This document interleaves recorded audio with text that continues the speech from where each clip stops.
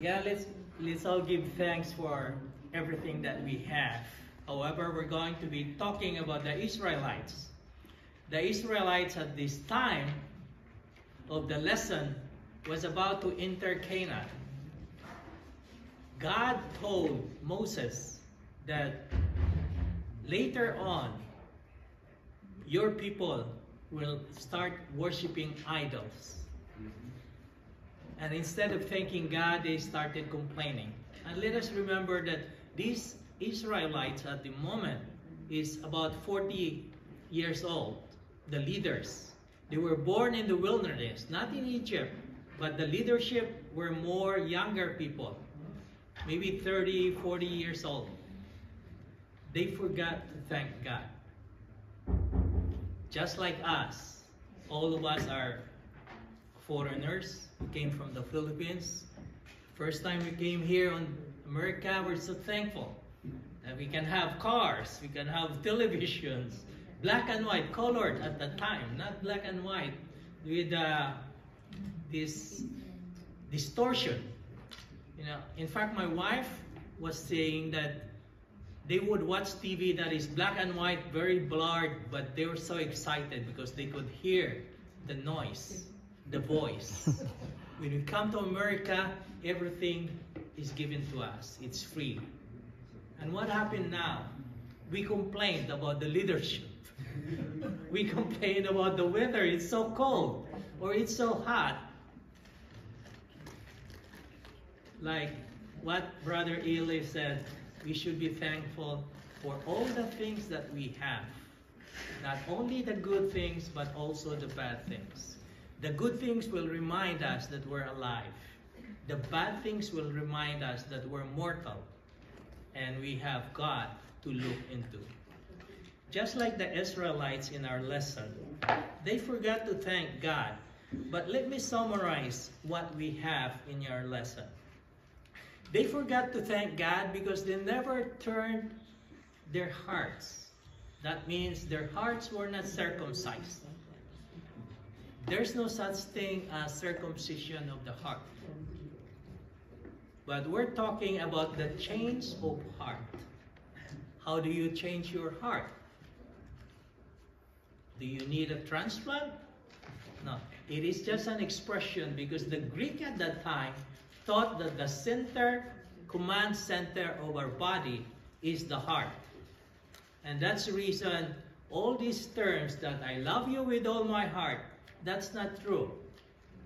We have Valentine's, it presents the heart. That's not true also. We love with our brain. We think with our brain.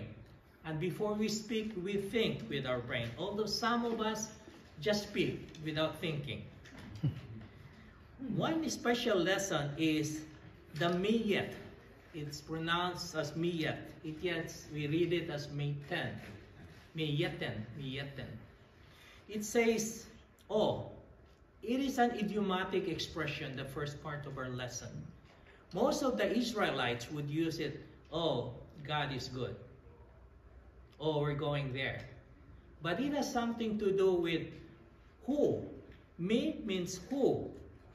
Yet or yeten is will give. It is similar, I was thinking of Tagalog word that sana. It's Christmas time. But it means it's Christmas time. Who gave us the Christmas? Jesus Christ. We're going to Disney. So, how could we go to Disney? Who would provide us in going to Disney?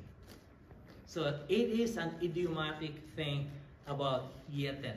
Who will give us? Who will give us the freedom that we have? Who will give us the salvation that we have? Jesus Christ. In Tagalog, we can say, sana maligtas tayo. Sana magkita tayo sa langit. Actually, what it means is that how could we go to heaven and who is responsible for that? God said, seek me and find me. That's not enough. Seek me with all your heart and with all your soul. How can we do that? Thanksgiving last Thursday. How many of us summarize, enumerate the things that we could be thankful? How many things that we were thankful that is more than the number of food, the kind of food that we ate? Salvation of Jesus Christ. Yeah? We think about the food that nourishes us, which is good. Which is good. But we should be thankful about God first. Then our family. Then our jobs. Or maybe our friends first. God, family, friends, then whatever. Job, positions. Did we do that? Probably most of us. The question is, did we do that with all our heart? Do we seek God with all our heart?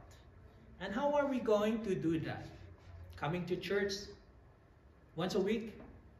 Some of you twice a week, maybe 3 times because there's a prayer meeting. Is that what the lesson tells us? If you don't answer me, we'll finish in 5 minutes. What do you think? There are different ways to be saved. God said, what? With all our hearts. And another one is repent. Let us discuss repentance. How do we repent? If I hurt Roy, what do I say? Oh, sorry, bye. He's called bye because he's a Visayan. If you were Tagalog, pare, sorry. Is that enough? If we say sorry, we admit to our fault. You have to turn up. We tend to forget what I tend to forget what I did. But I just turn around and try to be nicer to you. Because I know I hurt your feeling. Instead of going to you and, Eli, I'm sorry I hurt you. I should have not said that. Instead of just, bye, sorry. Did I mean it? God wanted us to even say why we are sorry. That is part of the repentance. I should specify that. I should not say bad words against you. I should have not said that. I'm sorry. Can we do that? Or we're doing that already? Are we? Yes. Okay. Do we feel it with all our heart? Okay, I'm not going to be asked because I'm one of you, guilty as charged. When we repent, we should always also convert. This is the tricky question. How do we convert? How can I show God that I repented? Is it enough to say, Lord, forgive us all our sins, da-da-da? Part of our lesson tells us about conversion. When you convert things, when you convert electricity from positive to negative, you change it. When you convert your direction, you change it. The Bible tells us, change, turn around. When you say turn around, it's going to be 180 degrees. 360. Not 160. This is 360. This is 360. I'm going to turn around 360. I'm still facing you. If you happen to be my sins, I'm still enjoying my sins with you. The 180 is when I turn around from you, pretend that you are all my sins. If I turn around from my sins, this is turn around. So that's I don't have to look at you again. And if I'm going this way to continue sinning, if I turn around, I stop sinning, and I have a different way to go. And that is the God's way. Very interesting in the Torah, which is the book of the Bible used by the Jews. They have steps, similar to our lesson, steps of repenting. Number one is regret. This is the time when we say, I'm sorry, but you should feel it. You should feel it. How many times did we tell our spouse that we're sorry? We presume.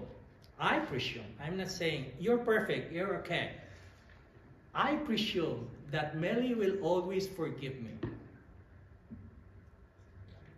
Last Thursday, she was just telling me that, oh, Abe doesn't like to eat my food. I said, how do you say that? Because you never thank me. Okay. I'm glad she's not here. The reason I don't thank her or appreciate her cooking is because she would cook more if I tell her that this is good. And I don't want her to gain weight. So it's much better that she's not cooking anything. But she loves to cook. It is her therapy that she could cook. And she would experience. And she's a good cook. And those of you who have tasted her cooking, you'll agree with me. But I should be thanking her for what she did. The air we breathe is always there. Did we thank God for that? No. We have a lot of patients who would say, hey, how's everything? How are you? And I said, every time I wake up in the morning, I thank God. Yeah. That means that's another day, another bonus of their life.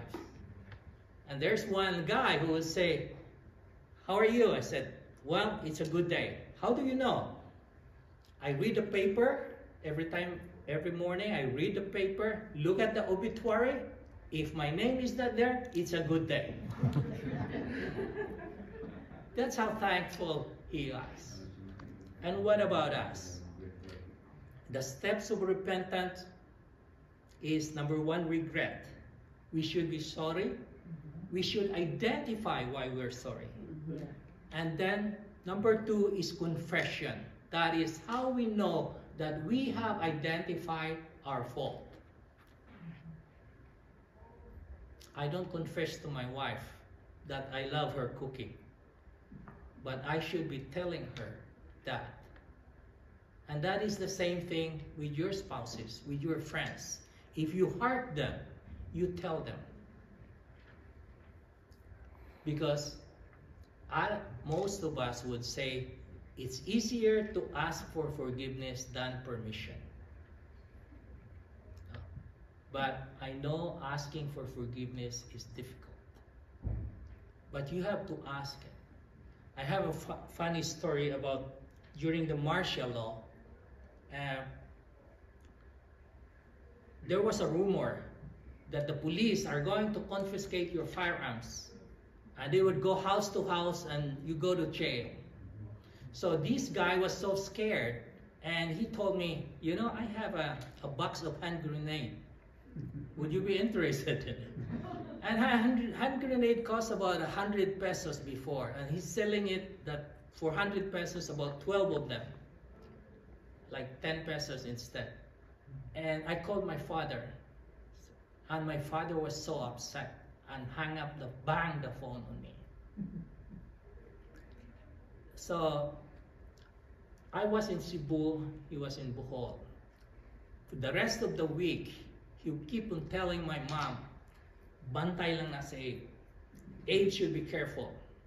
I'm going to spank him, whatever he was saying, enumerating it. So weekend came, I went home to Bohol. And the first thing I saw my dad, I said, and he asked me, why did you call? It might be bug. I apologize right away. I'm sorry, I should not be doing that. Can you forgive me? His next statement was, have you eaten? So my mother was waiting for him to scold me or to hit me. So when I was gone, my mother asked him, oh, I thought you were going to beat Abe. He said, that guy has already asked for forgiveness. Are you crazy? He was mad at my mother for asking that question.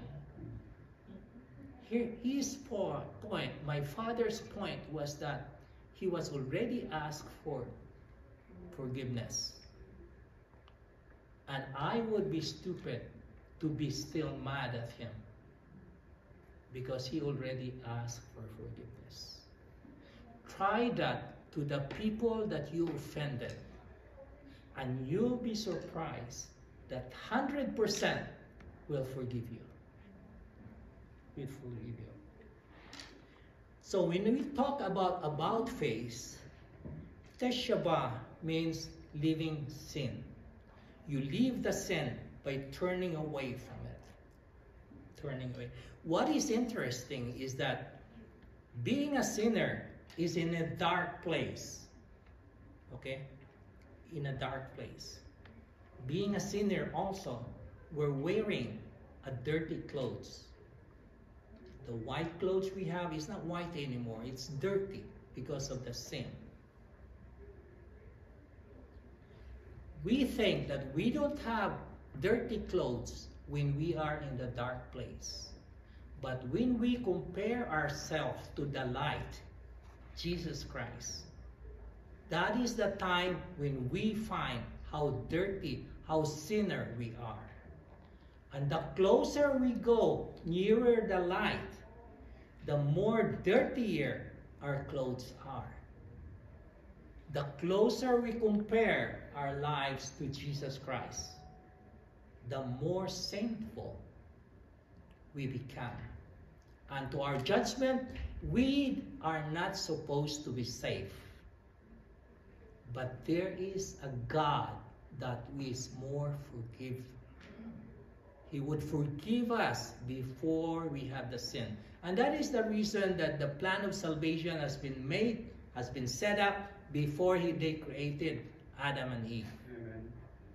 And that is also those of you who are cruising on the ship. There are lifeboats. It doesn't mean that the ship would sink. That's why they put the lifeboat. It means just in case the ship would sink, there is the lifeboat. Just in case these people that we made, this human being that we made, if they sin, the punishment is death. But there is the plan of salvation. Amen. That's the thing. And who paid for our sin? It's Jesus Christ. So once we turn away from sin, we don't have to go somewhere else. We have to look at the future. And what is our future? The future is heaven. Let us remember, 2 years ago, I talked about what we should do while waiting for Jesus coming. Do you remember that? If you don't remember that, think, what would you do when you reach heaven? Huh? What? Thank God. Thank God. We thank God. Of course, we thank God.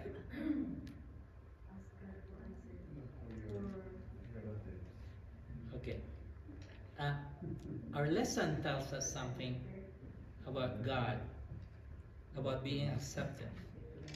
However, one of the tests for repentance, how do you test your repentance? How often do you repent? Can you identify your sins?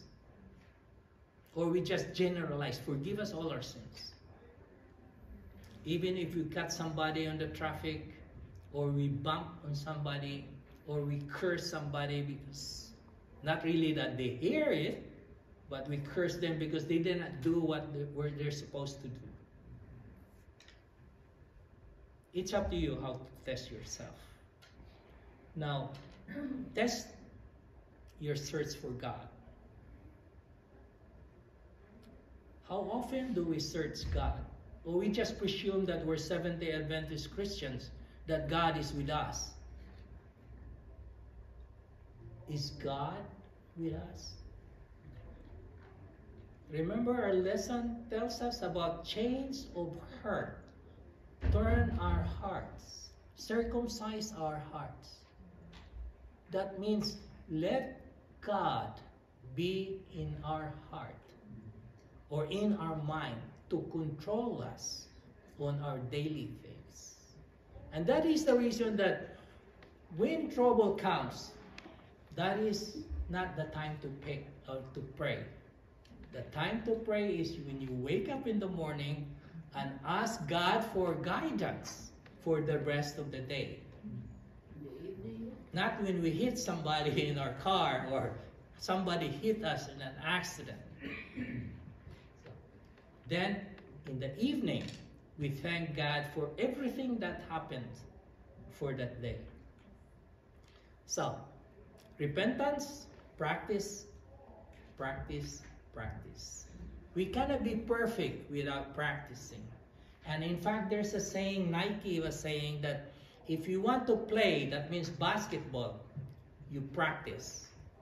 If you want to be a good champion in basketball, you practice harder. If we want to be a better Christian, we should practice Christianity. We should practice giving love to each other, not to our friends. I would like to conclude with David. David is more sinner than any one of us.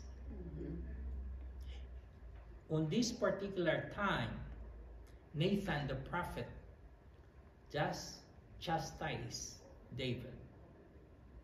He just committed adultery. Nobody commits adultery here.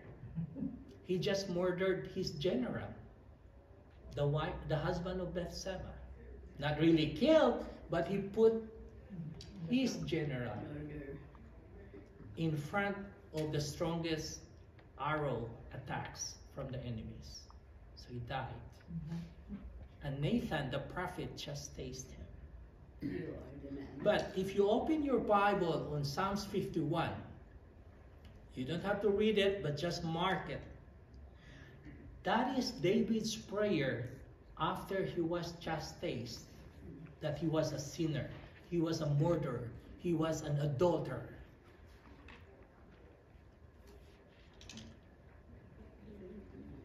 Let me read part of it. In verse 1, Psalms 51. Have mercy on me, Lord, O God, according to your unfailing love. That means, number one, David prayed for mercy. Can we do that? Number two, he acknowledged his transgression. On verse 3, he said, For I know my transgression, and my sin is always before me.